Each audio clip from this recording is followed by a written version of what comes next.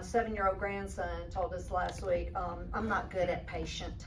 I'm thinking, I think your parents probably have said that to you a few times, because he was owning it. I'm just not good at patient, you know, like it was supposed to be an excuse. But I suppose what we really desire is control. Trusting God can be really difficult when we're obsessed with control. Waiting seems almost impossible, and surrender feels like a foreign concept when we're striving and struggling to keep things in our control. It's such a grasping. But God doesn't operate the way we do. And in fact, it's when we release control and surrender to Him that we find true peace. We think that peace comes when we're in control, like I'm going to be in control and this is going to be good, you know, I've got this. And we think things are going to end out well, but it's actually when we release it. Because peace comes when we surrender to the Prince of Peace. Waiting is really what Advent is all about. So often we equate waiting with worry. Think about that. I'm waiting, I'm anticipating it that way. And seasons of waiting feel hard and difficult. But what if we changed our perspective and realize that seasons of waiting are really seasons of anticipation, looking forward to, instead of viewing them as frustrating or lonely. And over these weeks, we're going to see that what God says about waiting, and realize that waiting is really anticipating God to work, to do something. One of the commonly used words, Hebrew words in the Old Testament that's translated as wait, is the word Q-U-V-A-H. And if Dan were in the room, he would tell me exactly how to pronounce that, Dan. But I'm going to say kava, because I don't know. But I shouldn't have told you that, because you'd have thought I did. But the word, it might give us some insight into what it means to really wait on the Lord. Because that's something we're commanded to do, to wait on the Lord.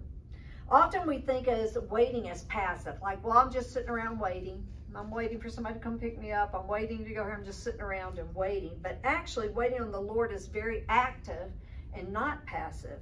The word kava means to wait, to look for, to hope, and expect. So it's not just sitting back and waiting, not just sitting around. It's actively looking for God to show up in the middle of our circumstances. I'm looking for you. You know, it's kind of like hide and seek, but we're looking for where God is going to show up in our circumstances, and we have hope. We believe in what we can't see. We know that He's going to show up. Even when it doesn't make sense to us, we can have that hope. Advent's about waiting with anticipation for the Messiah to come, for looking for Him. It's about putting ourselves in the position of the people of Israel who waited and waited for their Messiah. And when we do that, it reminds us of God's faithfulness to keep His promises. We look back in joy knowing that the Messiah has already come, and we praise Him for His faithfulness. The season of waiting for Him to be born is over. But we still have waiting in our life, don't we? We have other seasons of waiting. Our lives are filled with waiting. But in Advent, we can anticipate the faithfulness of God in the waiting. We can be encouraged with how He was faithful to come to the manger in Bethlehem, and learn to trust Him to be faithful to us in the seasons of waiting that we find ourselves in. We can be encouraged to know that He is working in the waiting, and we can worship in the wait. The theme of waiting started right at the beginning of Scripture. God created the world and rested in the satisfaction that all was good. And then He created man and woman and declared them to be very good. And God had given them everything they needed, and they walked in communion with God in the Garden of Eden, and then the serpent showed up.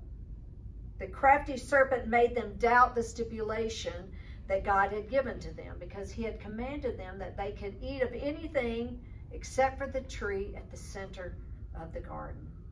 And the serpent made them doubt the goodness of God.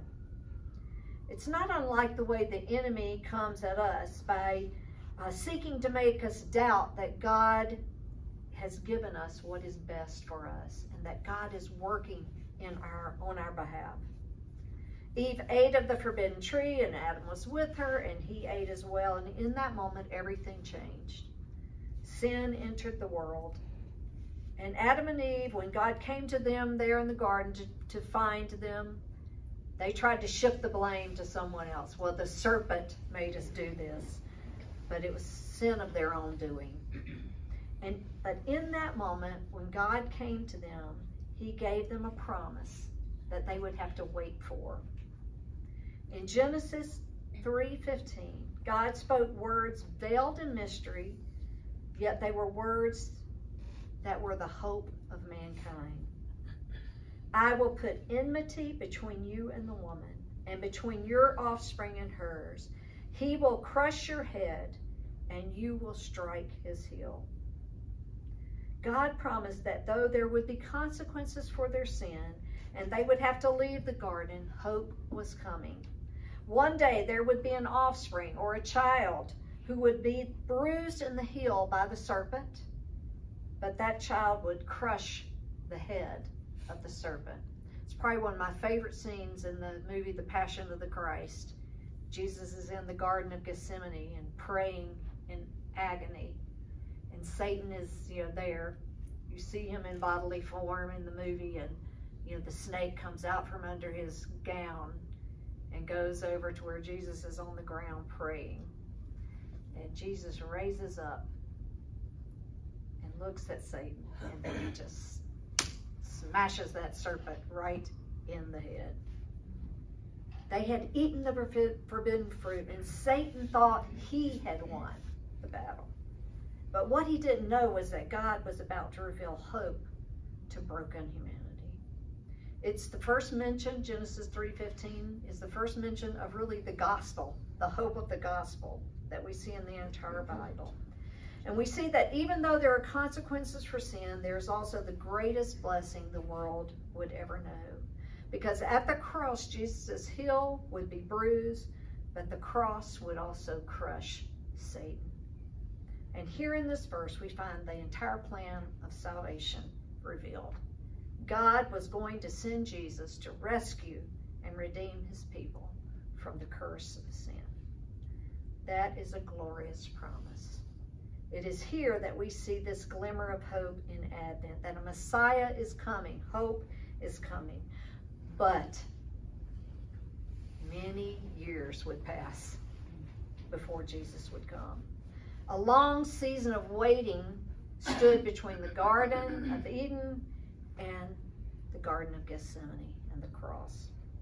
And yet through the season of waiting, God was always faithful to his people. He had promised a deliverer, and he would send him at just the right moment. This is why we celebrate Advent. We celebrate that God keeps his promises. And this emboldens our faith to trust him to continue to be faithful. So this morning, I'm not sure what you are waiting for. What you're waiting for this Christmas. I talked to someone this morning who has young children, and their children are so excited and waiting, for Santa and the gifts. But maybe you're waiting for a change, or for a better year, or for COVID to finally be over. I think we're all waiting for that one. Waiting for trouble to cease. Or maybe you're like my grandson and you're just not good at patient. But I'm encouraging myself, and I encourage you to change our perspective about waiting. Instead of impatiently waiting, may we have an eager anticipation, looking for God to show up in the middle of our circumstances, and trusting with full assurance that God is faithful, and he does what he says he will do. Can I go back to that verse, Psalm 18:30? This God, his way is perfect. The word of the Lord proves true. He does what he says he's going to do. And he is a shield for all those who take refuge in him. I had a friend send me a card yesterday.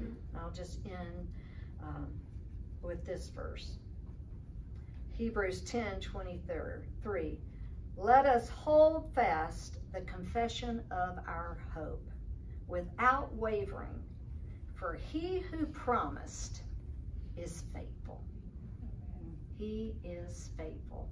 So even at this Christmas, as we wait and we experience some of the waiting that the people of Israel waited for their Messiah, may we have full assurance, this hope without wavering, because we know we've seen that God has been faithful, and we believe that he will be again.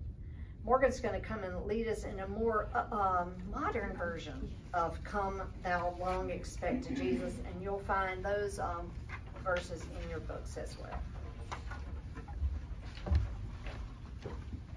You're welcome to sing along. You're welcome to just listen, whatever you feel led to do this morning.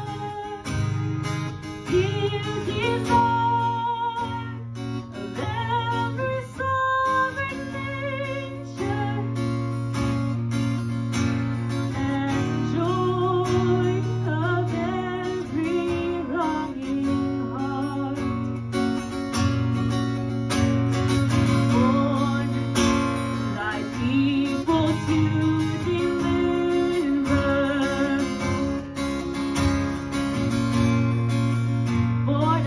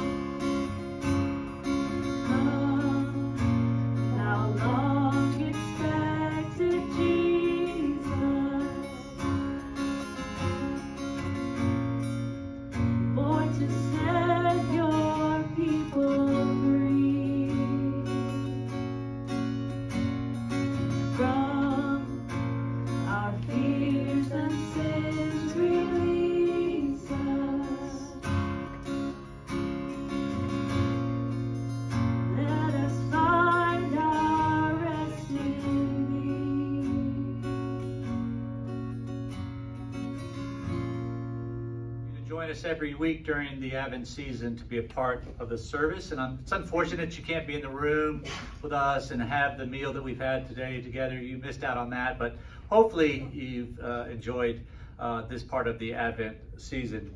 And I'm going to ask that you receive the benediction. God, his way is perfect. The word of the Lord is pure. He is a shield to all who take refuge in him. And Father God, we pray that our control would be turned over to you, so that would be our very experience today. For we pray this in Jesus' name. Amen. God bless you.